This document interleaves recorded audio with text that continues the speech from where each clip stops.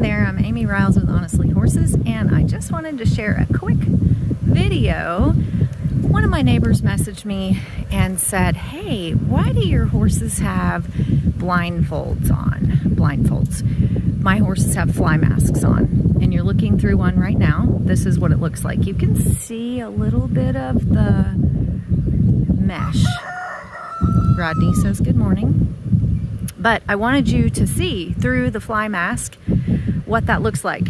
And yes, it can provide a little bit of a distorted view to a horse, but what it does is it protects their eyes and their face from flies. And flies love to get into your horse's eyes. Also, if it's super windy or dusty where you live, that can really pose a problem to your horse. If you have a horse with light colored skin around their eyes, as I do, they definitely are prone to sunburn and different types of eye issues because of the coloration around their eyes, or on their face if they have white skin on their face. So I love it when my rooster tries to help me with my videos. It's so helpful. Anyway, so I thought I'd just show you what it looks like through the eyes of a fly mask. There you go. This is inside the fly mask. This is what it looks like.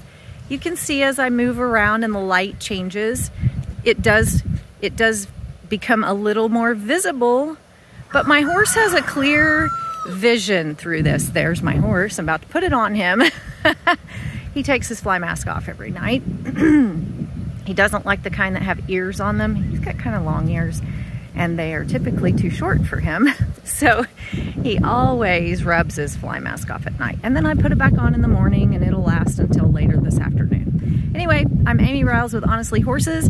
If you like getting these tips and encouragements and horsemanship thoughts, click the like and subscribe. And until next time, happy trails, y'all.